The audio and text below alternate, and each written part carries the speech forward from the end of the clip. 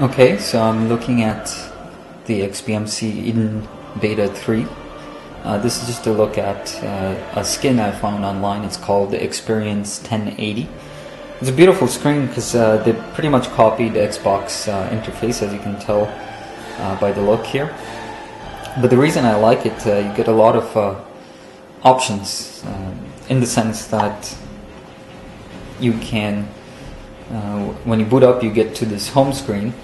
And right at the home screen you have this updating widget sort of thing that you can see random movies or random videos that show up from your collection. And the next site is ongoing TV shows that are going on currently right now. And then when you move over, you got a movie screen. This is new movies. I don't know if you can see it at the bottom there. It says new movies. Let's see if we can zoom in there. This is new movies right there. And then on the side you can have add-ons. I have YouTube there, National Geographic, CNET, and Canada plugin. This works sometimes, sometimes it doesn't. So far I only tried CBC, so let's see. Go to, let's pick that.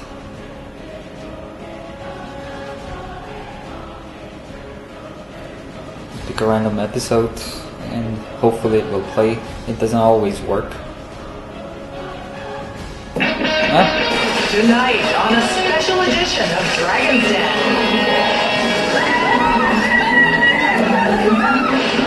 Yes, hola.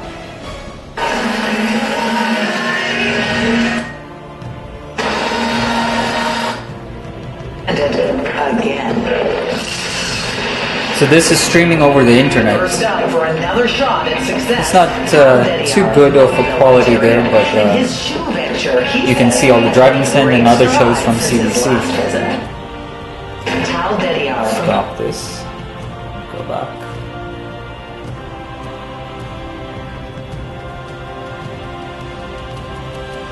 And then if you scroll to the movies, so this is what you have in the collection. And it comes in a nice poster size. Let's pick that. And then you can scroll through the information. If you want trailer, you just move up. Press the play button. Yeah, it doesn't work always. As you can see, it rebooted itself.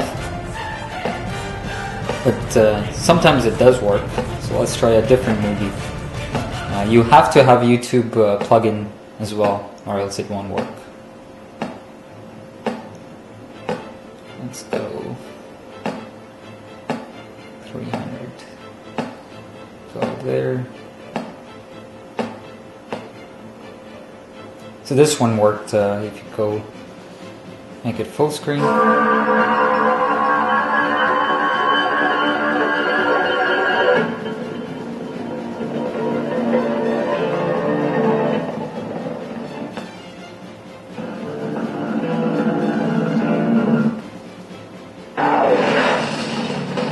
So that's the trailer.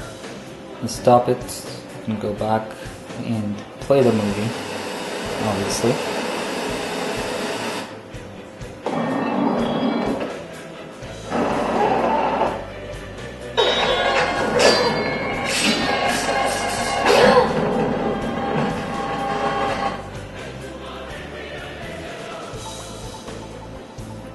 And then if you go to the TV shows, there's the regular TV shows you have in your collection.